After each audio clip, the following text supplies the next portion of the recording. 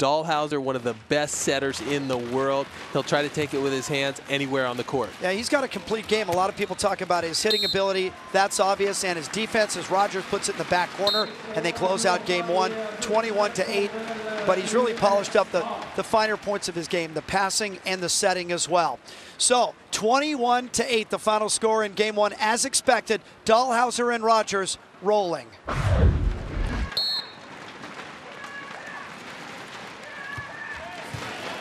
Chance to close out the match right here. Todd Rogers for the win.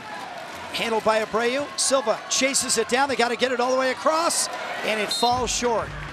And so to the effort, the Angolans thank the Norwegian crowd for their support, and then meet the best team in the world at the net. Phil Dahlhauser on your left, Todd Rogers on your right.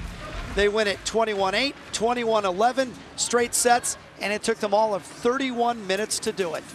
A learning experience for Angola. Hopefully, in the next couple of games in their pool, they will improve upon this. But a great day for Dahlhauser and Rogers. And now the boys, Dahlhauser and Rogers, wait 2 days and come back to play their compatriots, Jake Gibb and Sean Rosenthal.